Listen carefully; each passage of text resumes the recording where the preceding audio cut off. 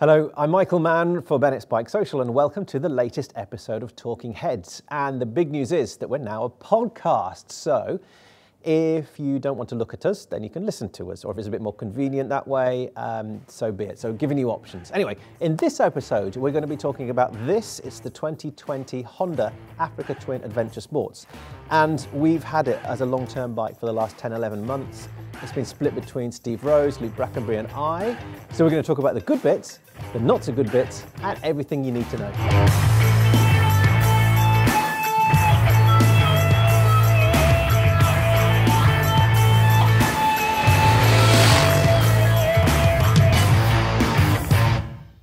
Gents, cool. Thanks so much for coming along. Didn't take you long, Steve, did it, just to move to your sofa? He made me come. Yeah, forced into it. So the 2020 model, main updates.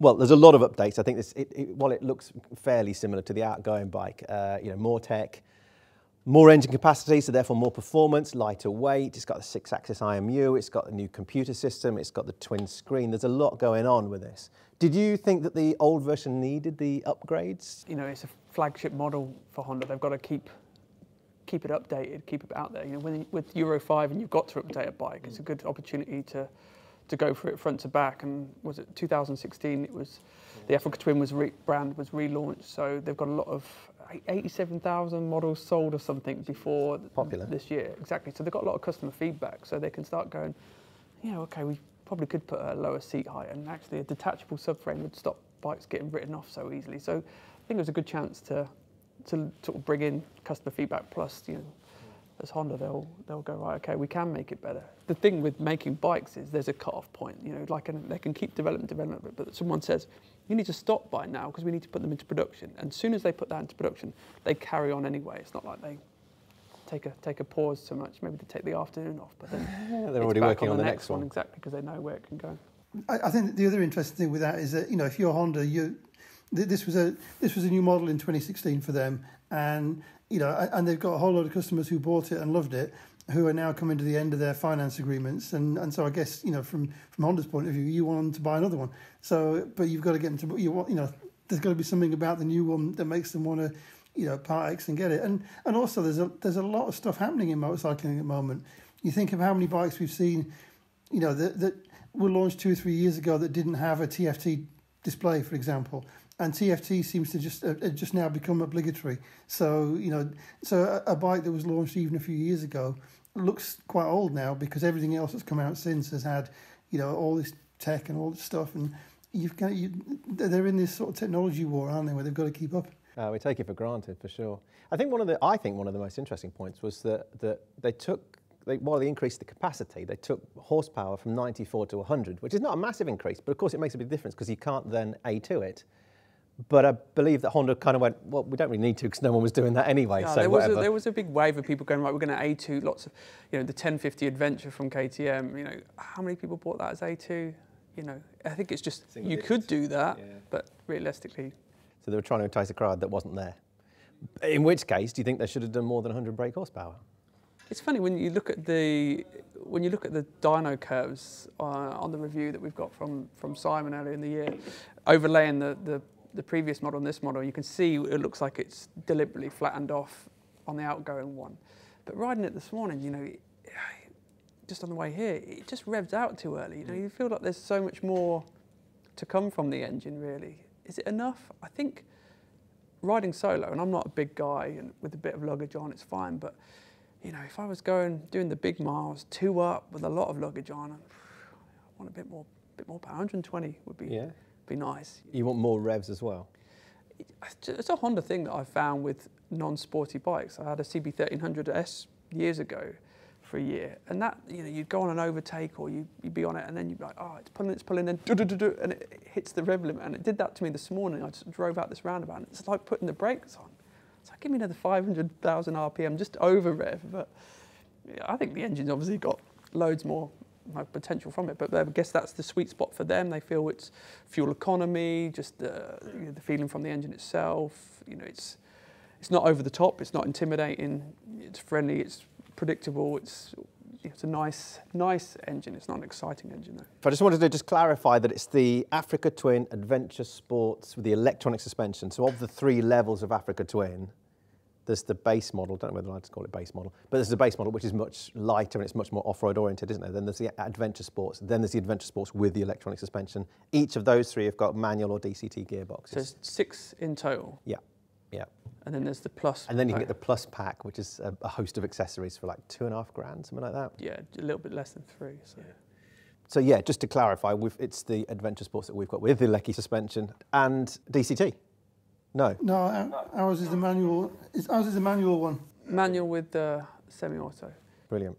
Steve, you've done 100 million, thousand bazillion motorway miles in about a week on this. Back in last winter, when everything was a little bit freer. How did you find it on the motorway, doing all those motorway miles? So you're doing what, 150? You're doing about 300 miles a day, weren't you? Something like that. It's like, yeah, my house is conveniently 160 miles from the office, so. Yeah, a lot of miles. I picked the bike up in February. I think it was early February when we got it, and by the time we were in lockdown, which was sort of 6 weeks later, I think I'd done about 2,600 miles on it. Most of those miles were motorway, and funny, my experience is almost the opposite to Luke's regarding the engine. I never ran out of revs because I was sitting at motorway speeds, and occasional overtakes, occasional getting a bit giddy down a slip road. Perhaps there's about 10 miles of my journey that isn't motorway. So for me, I love the fact that it had enough mid-range power. I could sit there in either kind of 4th, 5th, or 6th gear and overtake really easily on it. I could average kind of 65, 70 miles an hour, even in the heaviest traffic.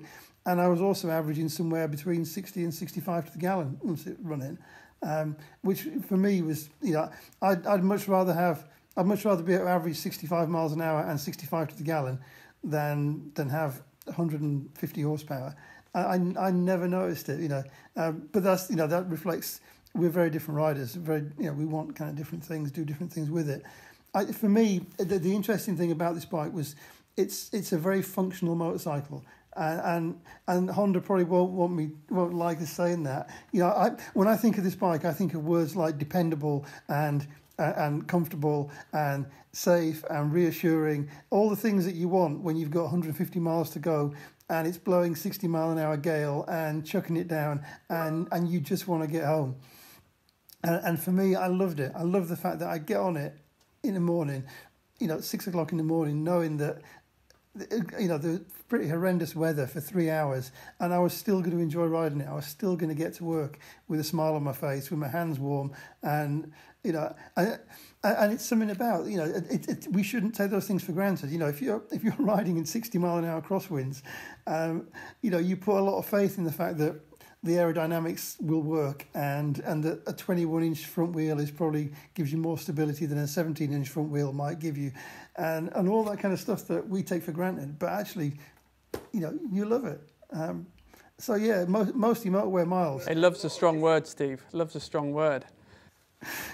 Yeah. Maybe. Did you love the heated grips? How about that? Anybody who rode the previous one, I think when I first got on this bike, my first question was, A, how do the heated grips work, because it's February, and are they any good? Because the previous model, heated grips were an option on that, and you would have been very disappointed if you'd paid money for those heated grips because they were never warm enough.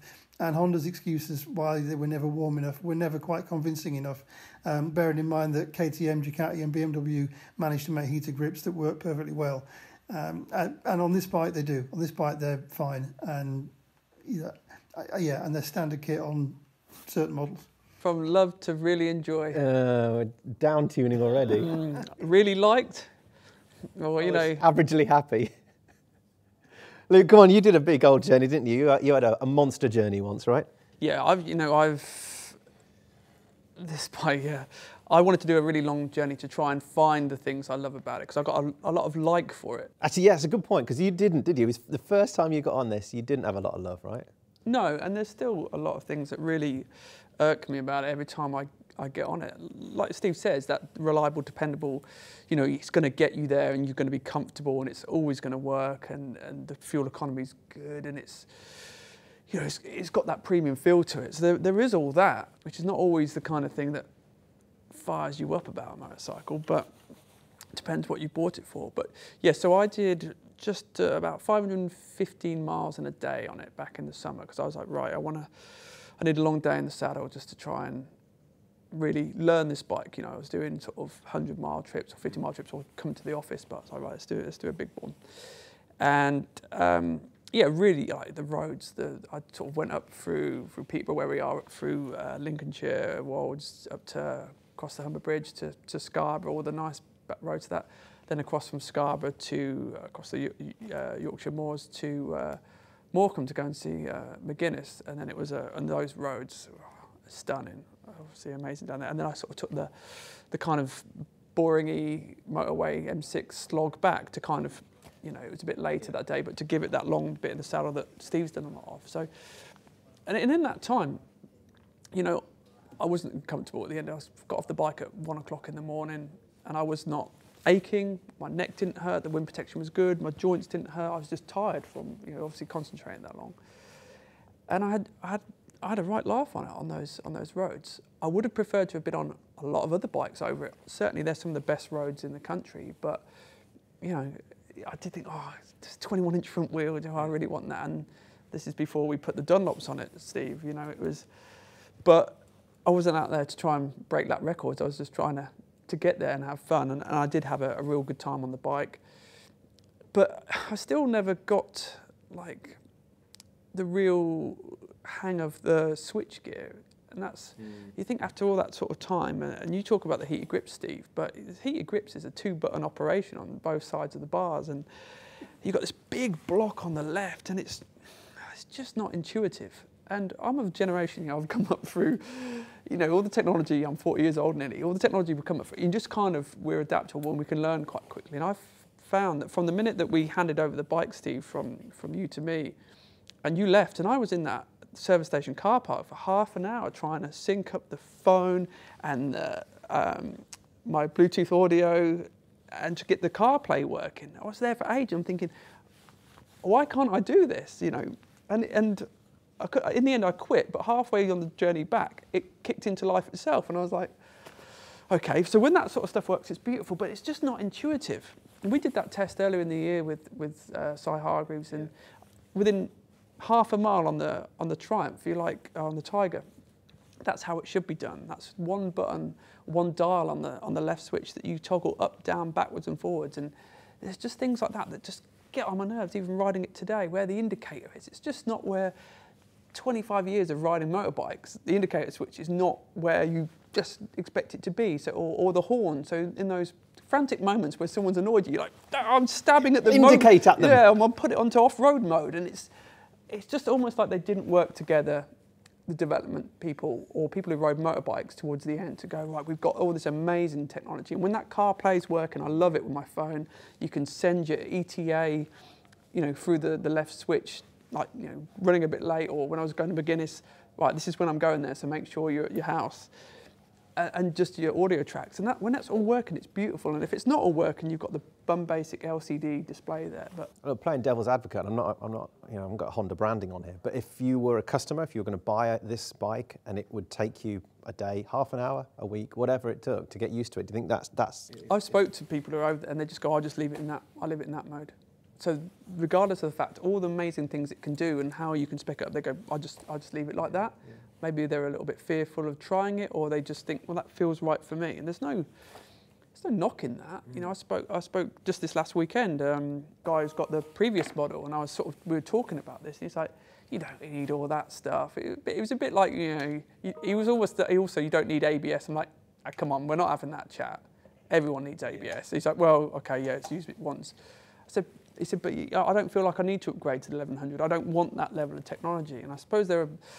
You know, I think it's Honda put this as the average age of 44. 44. Yeah, for buying this, and I don't know, the tech's there, but I'm just still, after all this time, it's not intuitive for me to use. I've got my standard set in now. I've got it plugged in. I'm pretty much in how I've got the touring mode set up for me, and I'm fine. I like the way it displays there in the power mode and that. But I don't know, just the lack of like.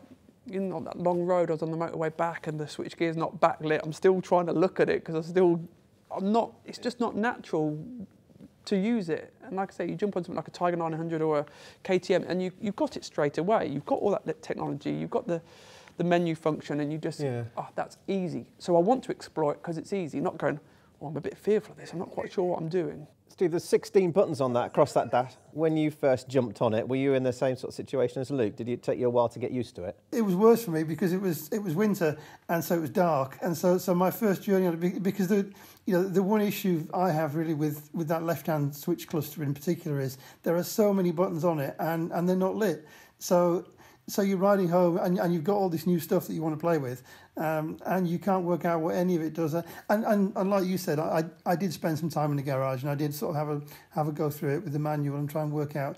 But the reality is, for me, again, this is a reflection of kind of rider I am.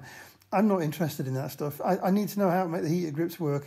I need to know how to switch between the displays that tell me, what my range is and what my trip's saying. But I want ABS to be there. I don't want to have to program it. I don't want to have to decide what level of ABS I want because I'm not going to take it off-road. Likewise with traction control. I want traction control to work. I don't want it to be my decision how much traction control I have. But that's me. And I think what Honda have obviously done is they've looked at the competition and they've said the competition are all selling large numbers of bikes and they have all these functions on it. We now have the Bosch IMU. We now have the capability to do all this stuff. So let's put it on there. And I guess those people who want it can use it and will learn how to use it and love it. Those people who don't just end up with a massive carbuncle of left-hand switchgear that they can't operate.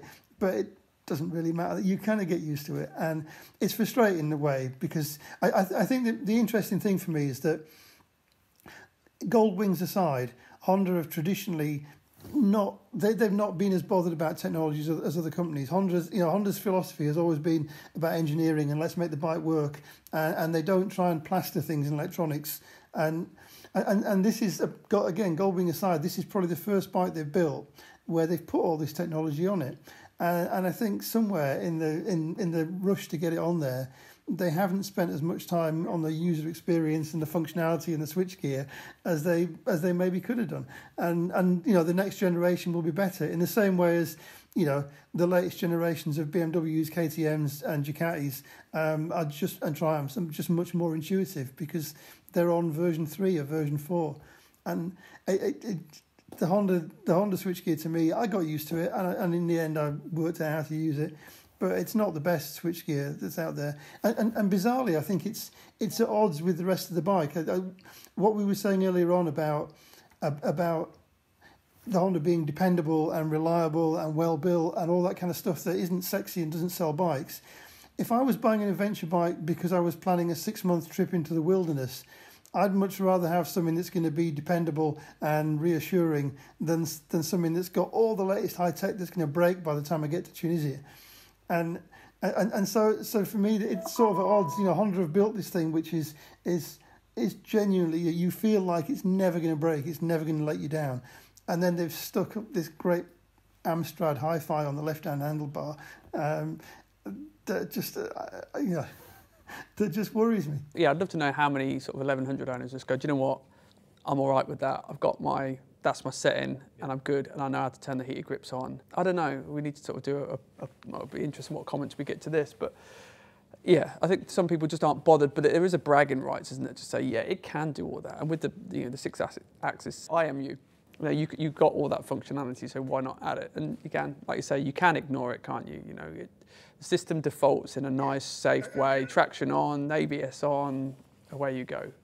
Yeah, it's got all those rider modes, so there's all this standard stuff, and then you can work on your own setting too. I guess that's part and parcel. If you're the owner, you want to kind of pre-program that before you buy it. You don't want to have to pay for stuff that you're not using. You do a questionnaire during the buying process, and actually by the time you get there, they've dialed it in for you. We've already spoken about this on a different video about the amount of accessories and the amount of time it takes to buy a new bike or a new car these days. You could spend hours just going through all the list of options, but it's worth it perhaps if you don't then pay for the stuff that you don't use. Apple Pay. Let's talk about Apple Pay. Steve, did you use that? Not at all.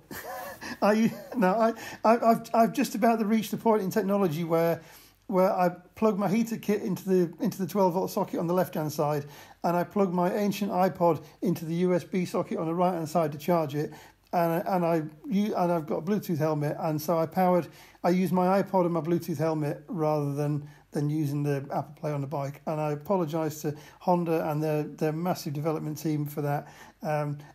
It was simple, and when it's 5 o'clock and you just want to get home, I did that rather than learn how to use it.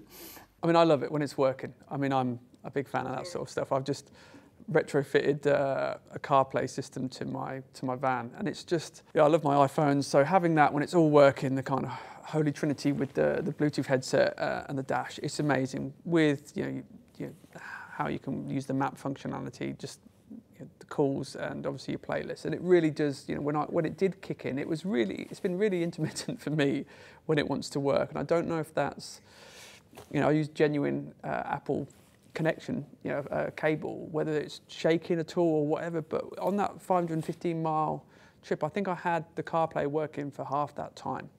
But when it did work, it was a thing of beauty. I was trying to rely on the map, so I had my phone on a separate mount on the bars, and I was mainly trying to use the CarPlay for my route, because I didn't know where I was going. I'd already planned it.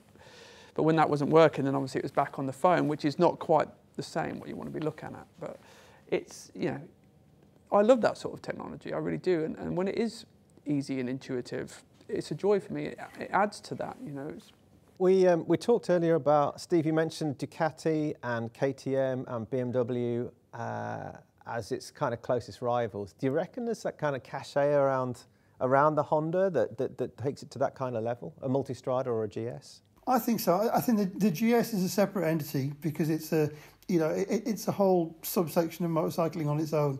If I were going to buy a bike like this, I'd buy the Honda before I bought KTM or the Ducati, just because the things I like about it, the things I want this bike to do, which, as I said before, are more about function than flash.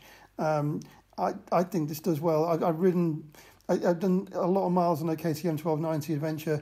I've done less miles on a Multistrada, and they've all got things that make you smile. They've all got things that, as test bikes, they're great. You have them for a few weeks and hand them back. The things that appeal to me about those bikes aren't the things that would make me pay my own money for a bike. And I really enjoyed the fact that the Honda has that kind of reassurance. It's a terrible thing to say, but my experience of Ducatis have been much better recently. My experience of KTMs has recently been ruined by small niggles that I've never had big problems with. I've never had big faults, but I've also, I've had kind of niggles with them that make me think if I were going to go on that 6-month big life-changing adventure, I'd trust that I was going to come back more readily and with less hassle on a Honda. And that sounds like a cliche. I know that, and I'm very aware that one of the people in this conversation has a deeper history with KTM than the rest of us. That's kind of how I feel about it. And I think if you're going to buy one of these adventure bikes, if that's the fantasy that you're going to go off and do that big trip, then for me that feeling of just kind of dependability makes a massive difference. So we reckon that stands at about 17 grand, don't we? That we've got here. With what we've got on it. With what we've got on it, we've got the centre stand, and there's a couple of other bits on it. But theoretically or hypothetically, if you had £17,000, where's your money going? If I'm honest, if I had £17,000 and it was on an adventure bike, I'd buy a GS because for what I want as a road bike, the GS does what I want it to do better, and it's got more character and more personality. And I'm a long-term fan of GSs. The one thing the GS doesn't do that this Honda does very, very, very well is when you open the garage door in the morning and you look at a GS, you kind of think it's still a bit ugly. When you open the garage door and look at the Africa Twin in those colours in particular, it's just such a beautiful motorcycle. Every time you see it, every time it catches your eye, you look at it and just think it's just gorgeous. And as sad and as that sounds, it's quite an important part of it, isn't it? If you open your garage in the morning and look at that, you feel like a better person. Looks are very subjective, though, and I have sort of put that into my feeling about it. I think it is as adventure bikes go, it's a handsome machine, and probably why they've not really changed it between the previous models. I guess the feedback was that it looks all right, because GS is pig ugly, you know. My 2 doors up neighbour, he's a GS owner, and he's been really sort of looking at this Africa Twin. He's come over a few times. Oh, I need to have a try on one of those, you know. So I'm thinking, oh, you know, he's a guy who's gone from a Tracer to a GS, and now he's reached the epitome of adventure bikes. Now he's going, oh, this Africa Twin looks quite. He's got to a certain age, that's what you're saying. Well, he's younger than me. Oh, right. He's younger than me, and not that I'm old, but but I guess it is a far better looking bike. But getting back to what you said a minute ago, you know, about the big trips, and one of the other plus points for me was, is this badge, you know, Honda, and particularly then Africa Twin, because think about dealerships, you know, the spread of dealerships, you know, okay, not just UK but Europe, there's Honda dealerships, you know, everywhere, you know, and if you are going to some of the smaller brands like caché or KTM, you know, you're not going to find as many dealers you're going to have to really travel for that, you know. So that sort of thing in the mind of you when it comes to servicing and purchasing and any sort of issues with warranty. But Africa Twin, you know what you're getting with the bike as well. You know what it stands for. You know its sort of heritage. And I don't know how many people have taken this adventure sports version off road, but I suppose that's why they've been a lot more clearer on the 2 different models, sub models from the 6 this year. What you're getting. So, yeah, would I buy this for 17 grand? I think we spent that time on the Tiger 900 this year, and I really enjoyed that. It's not the same prestige, the same look, but I had a lot of fun on it. I could use it easily. It was. Would you want to take that off-road? Or the Tiger? To be honest, no, none of them really, anyway.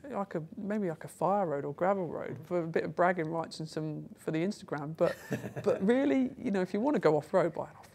Yeah. You know, geez, I still don't get the off-road thing on the. For me, these bikes are bikes that they're road bikes that you accept that in certain parts of your big adventure you'll be riding on roads that are less than ideal and maybe potholed and maybe a bit rough. But that's a big difference between that and off-road. Like say, if you an off-road bike for me, and I'm not an off-road rider, but an off-road bike for me is 130 kilograms and 40 horsepower, and you know it's a CRF 250 like you've just bought. That's an off-road bike.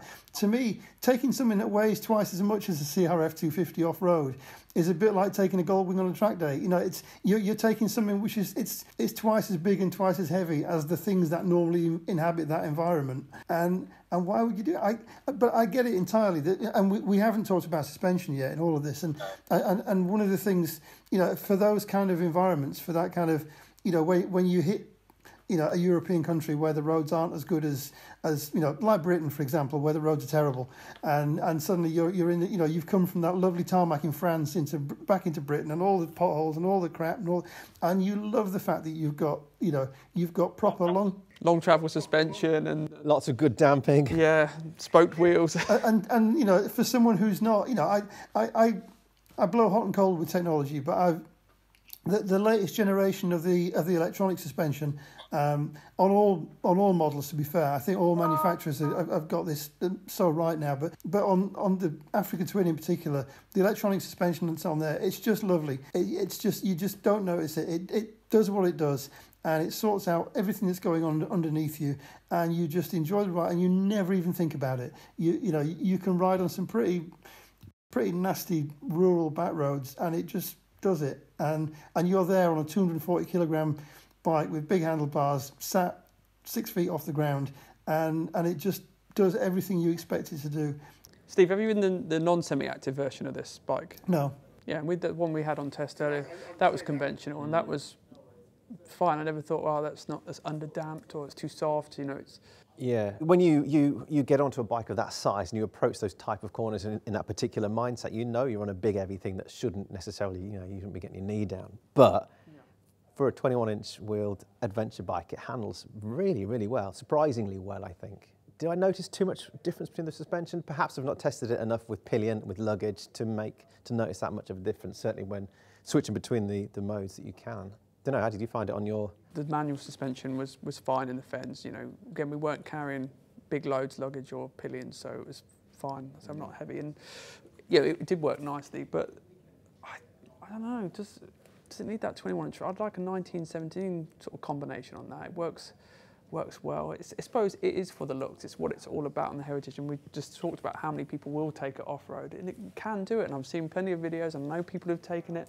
As soon as I picked it up from you, Steve, I went, oh, I'm going to go on some of the green lanes near mine, and managed to get it in some ruts right up to the exhaust guard there. And I just went, didn't really feel right standing up on this thing. My knees hitting this big old tank there. I was like, don't think I'm going to be doing a lot of off-road riding on this. It's not, you know, like you say, I was on my own and I got it pretty stuck, and it was like, yeah, what am I doing? This is not, it's not what it's for, really. This is a 25 litre, or near enough a 25 litre tank, isn't it? So it's much more of a tourer than an off-roader, which is why the base model is the 18 litre tank. But that said, you know, I took the old version to that Dave Thorpe school, and I was astounded, not astounded, I was impressed by what it could do. Yeah. What it could do, not what I could do, because there's no chance of me doing that. But I guess it's horses for courses, isn't it? It can do so many different things. It has got so many different options. It's all about tailoring it to your, but then so are so many different bikes on the market now. You can do the same, you know, there's almost too many options.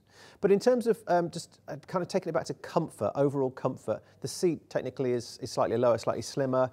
The screen is adjustable. I know it's been a bit of a bugbear of yours.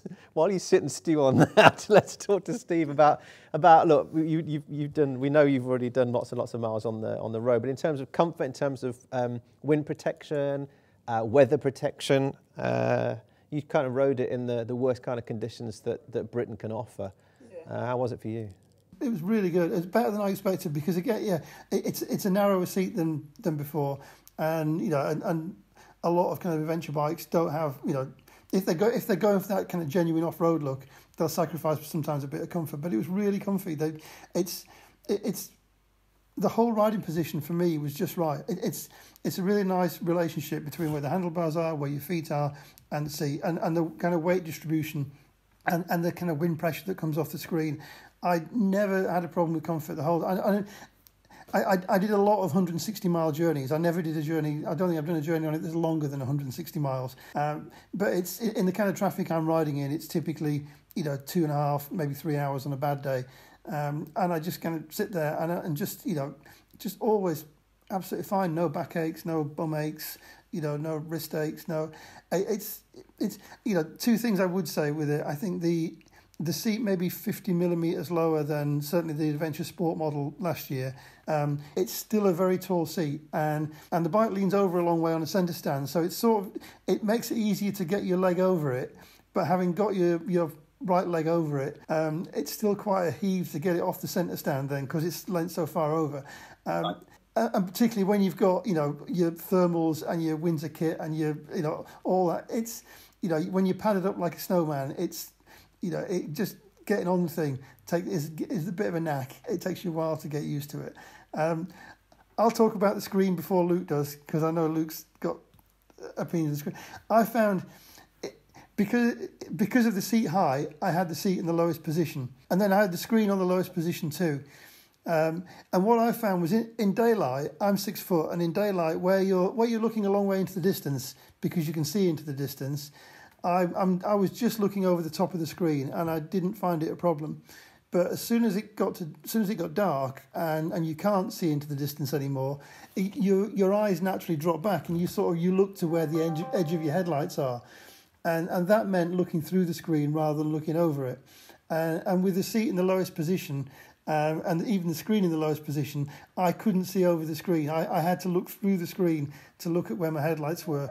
And in the middle of winter, that screen, by the time I get anywhere near home, that screen is usually filthy and covered in, you know, and so the last sort of 20, 30 miles, when it got dark and the screen was dirty, I found myself kind of looking round, riding by having to look round the edge of the screen, which is a shame, because the headlights are actually really good. The headlights are powerful, and it's got cornering headlights. Another benefit of having the 6-axis IMU is that it's now got cornering headlights. Headlights are great, but you know, you'd never see they don't throw light as far as daylight, and that was the time I had a problem. The last 20 miles every journey, I find myself kind of riding like that, trying to see around it. And I'm the same with the screen. It's having to look round it, you know, particularly nighttime riding. You know, like you say, the cornering lights are great, really good, but you can't.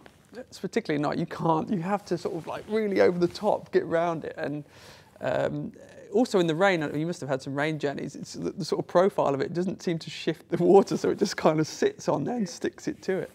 But you know, I'm 5'8", you're 6 foot, so for me, the seat on the lowest position, I'm the most comfortable when I come to a stop. You know, I try not to stop so much, but if you know, take my kids on the back of the Africa Twin, you want to have that kind of flat-footed assurance. But if I had the seat on the lowest and the screen on the lowest, again, I was up and over and trying to not look through it. So I'd have to put the seat on the highest position with the screen lower to kind of be for the optimum for me. It still wasn't perfect. But that sort of aside, and obviously, you know, it's difficult to make something that was going to fit everyone. You know, they brought the seat height lower, which is a great thing. And you said, you know, about when you're all togged up. I'm all winter togged up today, so it is quite hard cocking your leg over, and you know, these big baggy pants on. Glad you said pants. Baggy pants, MC Hammer, you know, textiles on, to sort of, yeah, flick it off the world's most leaning over side stand ever. It's a bit of a palaver. But another thing bothers me about the screen is, again, you know, you all know this, Steve, from your day, Suzuki's GSX 1100F had an electronic adjustable screen a billion years ago, right?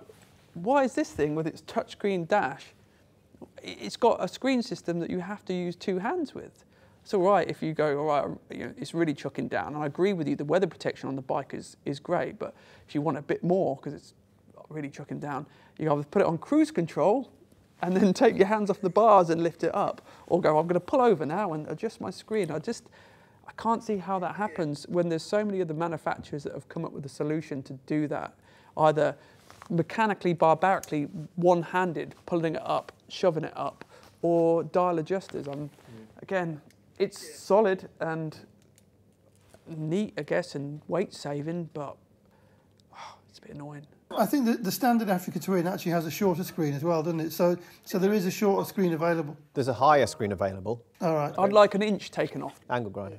Junior Hacksaw will be fine. But you were talking about comfort. Yeah, I definitely agree with you on the comfort thing. Just before we gloss over that, you know, the seat, I did that 515 mile, all comfortable. Just the bars just that little bit too wide set for me. The throw's nice, and obviously you can rock them backwards and forwards, adjust them, and the height's great, but it's just a bit wide, and you know, from getting it out of my gate in the morning, I have to open both sides of that, which I always forget. I'm like, oh crap, and you know, I can see it on my CCTV. You can hit the wood with the pegs. Oh, I've got to stop and open both gates to get it through. And even this morning, coming to the office, filtering through traffic, you're like, oh, I can't do that. I really can't do that. It's just too much. You know, I'd love to kind of compare it to everything else, but it feels a lot wider. It looks a lot wider. And it is the difference between stationary traffic going, oh, I'm just going to have to sit behind this, which is not reasons why I ride motorbikes, to sit behind cars. It's funny because I didn't have a problem with that. Again, you know, a lot of my journey probably is M25 and M11 and A14. And the bits of the M25 that are usually really busy are very busy. And at the time I'm on there, it tends to be trucks rather than cars. So I last winter I got very analytical, let's say, about what can filter and what can't, and I got obsessed with the height of mirrors and how that relates to a Ford Transit mirror or whatever, and it got to the point where as you're processing a line of traffic, you can see, yeah, that's a VW van. I know I'm going to hit that mirror. I'm going to do, and you just get ridiculously kind of scientific about it. And I didn't have a problem with it at all. There were lots of bikes I did have a problem with. I didn't have any issue. I found that the mirrors on that were higher than your average car mirror, but not quite as high as a typical van mirror. And I didn't really have a problem with the bars. Maybe it's because it's motorways rather than kind of, you know, inner city roads. But I found it great and I was really, really, really pleased that we hadn't got a bike with panniers on it, because panniers would have had quite a big impact on that. I think they're quite wide, the panniers. And the top case that we've got for ours, you know, is nice. It's solid. It's locks great on it. It's gone from when you handed over from me from the winter to the sort of spring months, you know, it corroded a little bit, which it lost its sort of finish on that. So I guess that needs a good sort of smattering of ACF 50 on it or something like that. But talking about corrosion, I mean, it's held up. You rode it through the crapper times, and you can. There's no sign of that on there. Apart from that's the only thing on those box, on that top box. It just shows like salt's got to it really, but everything else, the finish on it's stunning really. don't know what that white frame's going to look like over time, but it's, it's well protected with guards and that on it. Maybe it's because it had a white frame, but I cleaned it more in winter than normally when I'm doing those kind of journeys, because you get home and you feel you're so knackered when you get home. You often you don't want to then spend 20 minutes, half an hour cleaning it. But I did clean it probably every week that I had it. Partly because I was curious to see what was going to happen in the nooks and crannies of that frame, and just see was there going to be anywhere that started caught a bit of corrosion, but I didn't see any. It's not an easy bike to clean though. You need all the brushes and that. There's a lot of nooks and crannies to get in, but it's held up well though. Which is what you'd expect though. Honda build quality. Yeah. Absolutely. I think it's well put together. It looks great. I want to mention a couple of things that we haven't spoken about so far, or certainly highlights and lowlights for me. TFT screen, 6.5-inch screen is lovely and pretty and it looks great, but doesn't it take an age when you turn the ignition on? You're sitting there. Oh yeah, it does take a while, and then it wants you to go through the warnings screen to press. Yeah, okay, yes. Yeah. That's annoying. It's not exactly a bike for a quick getaway. But that's that screen going up. The little LCD one at the bottom's already doing its thing. I do like the fact though that they have it. The difference in the corporate culture that when you turn on a KTM, it comes up with a screen that says "We're ready to race," and when you turn on the Honda, it basically comes up with a message from your mum that says "Motorbikes are a bit dangerous. Are you okay with that?" I want to highlight the torque of the engine as well, because I thought that was a really positive point. I like the fact that it's got a good spread. I think it sounds good. Do you like a good spread? I do like a good spread, yeah, especially when it's nice and easy. From low down to in the mid-range to the top, I know you said you like sort of the revving out part, but I think performance-wise for a bike of that size, that's what I like about it. If I want an adventure bike, I want a bit of grunt and a bit of power, and I think that it actually almost defies 100 brake horsepower. It feels like it's got a bit more. Yeah, think about the 790 Adventure engine though, compared to that. It's carrying around a lot more in terms of bulk. And presence was something else I wanted to talk about as well. The 900 Triumph's engine. Yeah, very good, very, very good. Yeah, yeah. I'm not comparing it. I'm just saying that I like this engine. It's a nice engine. Yeah, yeah. It's your opinion. Yeah. It's a nice engine. I do like the Triumph for sure. I like the Triple. I like the character that it's got, and I like the fact that it's got that bit more energy, and it just gives you a bit more as a rider. It gives you a bit more of a feel. It's a very sportier bike compared to this. But I like the torque that it has, and I like the presence on the road. I like the fact that it's. I get your point about the width of the handlebars.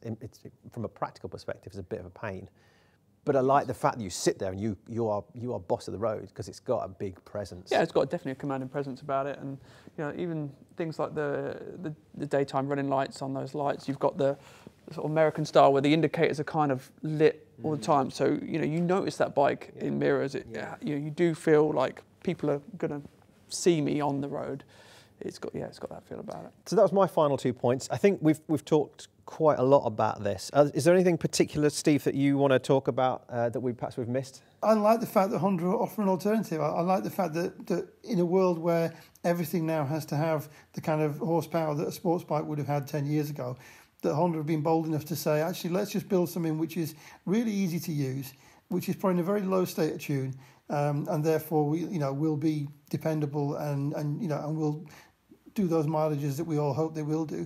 But again, it's that focus on economy as much as anything. And my most exciting moment on that bike was the night when I got home at an average speed of 65 miles an hour and 65 miles to the gallon. And 65 miles an hour never sounds like a lot when you're talking about an average speed. But when you consider that journey I was doing at that time had 20 miles of 40 mile an hour roadworks at one end of it, another 20 miles of 40 mile an hour roadworks at the other end of it, and averaging 70 miles an hour on most bikes is pretty challenging.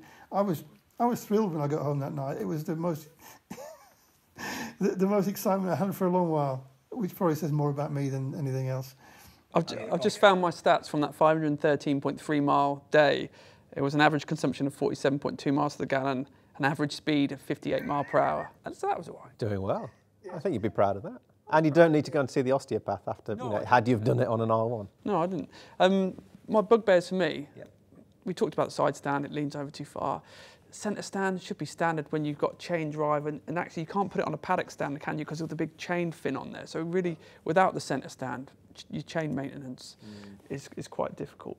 But you know, we've got all the bells and whistles, but where's the quick shifter?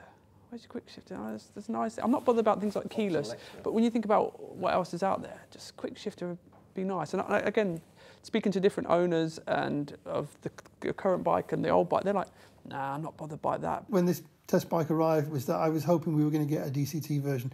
I'm a big fan of DCT, and again, for the kind of miles I do and the kind of riding I do, yeah, I would like DCT. I think that the one thing, my kind of conclusion from it, and again, this is probably something, I don't know if this is the right thing or the wrong thing to say really, but for all those miles I did on it, and for all the time I spent on it, and all the stuff I've talked about that I loved about it, the actual reality for me, when I sit down and honestly and think about it, is probably I would have got all those things that I've enjoyed from the Africa Twin, apart from the styling and apart from that feeling when you open the garage door.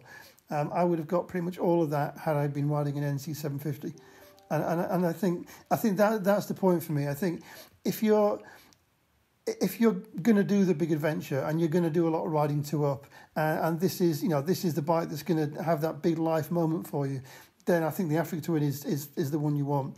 I think if you're like me, if you're wanting something that is a functional motorcycle that will just do that thing and make every journey enjoyable and make you a winner out of every journey and be cheap to run and dependable and all the stuff that I talked about, actually you can buy an NC 750, which is probably about half the price, and then spend the rest of your money on a CBR 650 to go and have fun on the weekend. I think you could buy this, and we talked about VFR 800s before we started the call, you know, obviously because of the project bike. I think this is a bike like that. You could have this for 20 years. It still look great. It will still ride great. You know, maybe semi-active, I don't know, maybe you go for the manual ones just so you know what you're doing with that. God knows how that's going to be in 20 years' time, but you'd still feel great being on there. You'd have a smashing ride every time you went on it. So maybe as a kind of, whereas everything else seems a bit kind of fashion, it's probably its rivals, maybe not the GS so much. If you had this and you kept it and you looked after it, and it would age well. You'd be still chuffed 15, 20 years opening the garage door, doing that big mission every summer, that big trip. I'm sure in 20 years' time we'll all be on hydrogen-powered hover bikes or something like that anyway. We'll get together in 20 years' time. We'll ride this. Good, right. We'll wrap it up. Thank you, Luke, for your input and expertise. Thanks, Steve, for yours too. Enlightening stuff. I'm sure there are many opinions and comments to be had, so feel free, if you're watching on the video, to put them on below. And if you're listening to this on the podcast, then again, feel free to email us, inquiries@bikesocial.co.uk. So, for those who are watching video, you've got a Bennetts Rewards advert coming up just now. And for those who are listening on the podcast, then you've got the opportunity to listen to Luke to talk about Bennetts Rewards. Mega. Thanks, guys. Thanks for listening. Thanks for watching, and see you next time.